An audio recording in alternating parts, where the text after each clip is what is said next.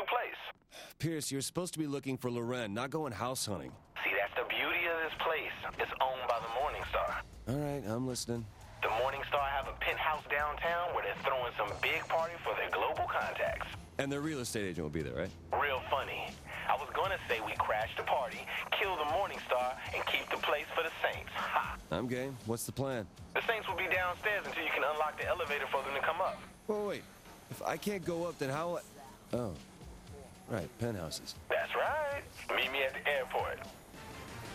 For those who work in retail, life can be full when not the sales and customers that make one wish nurture was legal. However, for a few employees of Plant 6, life recently became more worth the pain. The leader of the Saints and Japanese commercial superstar Pierce Washington stopped by to do a little shopping. Though no autographs were selling for the hard workers at the store, shoppers were treated to a show of skill when an enraged man attacked the Saints after they exited the store. The ensuing fight showed bystanders the Saints had not gone soft as international celebrities. This is Jingle Rama with your Steel Court Celebrity News.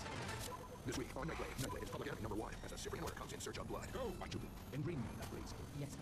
Now, the hunter becomes the hunted, but first, he must come to grips with the fact that his wife is gone and will never be replaced. Get it, Nightblade! I love you! I know. You know? That's all you have to say? Mary and I, we can never get together. It's not fair to you. Nightblade is fighting a war in his own head, and casualties are high. I fought so hard, lost so much. Is it wrong to be happy? God, get a hold of yourself, Nightblade! You're a vampire! There's no room for love.